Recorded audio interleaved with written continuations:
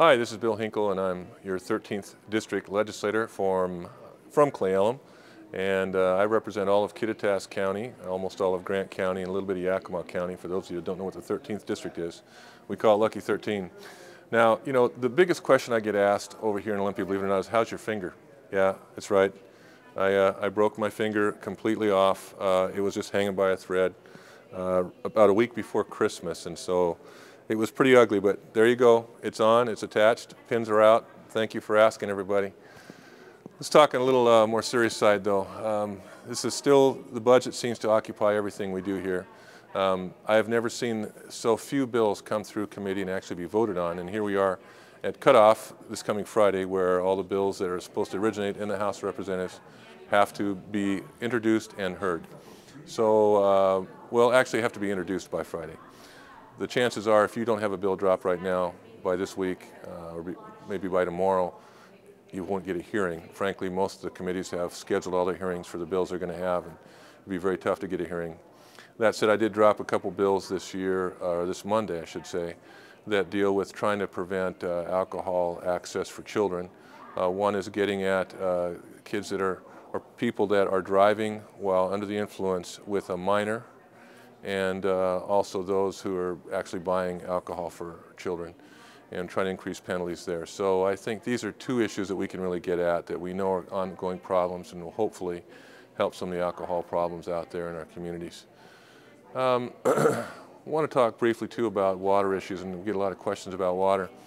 There's still, you know, it's kind of like the budget. We don't really know what we're going to see come out of this session and out of the committee right now. There's still a lot of questions on where we might be. The environmental community is not waiting completely.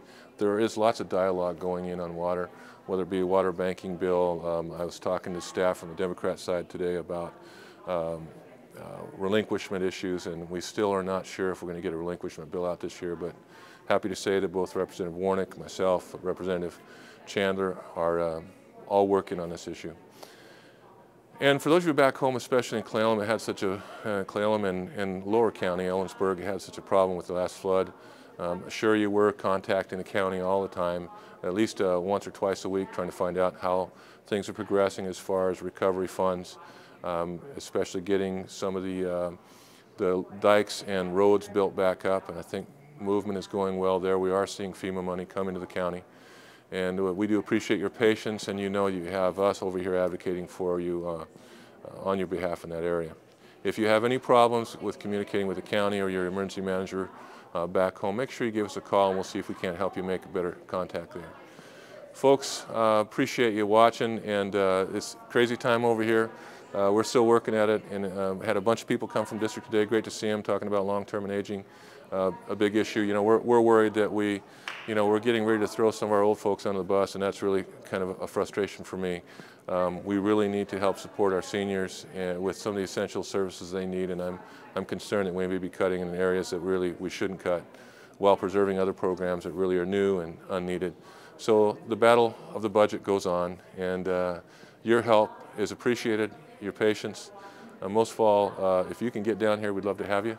Our office will help facilitate your visit in every way we can, and but if you can't do that, give us a call, send us an email. We'd love to hear from you, and be part of the process and part of the answer. That's what our goal is this year.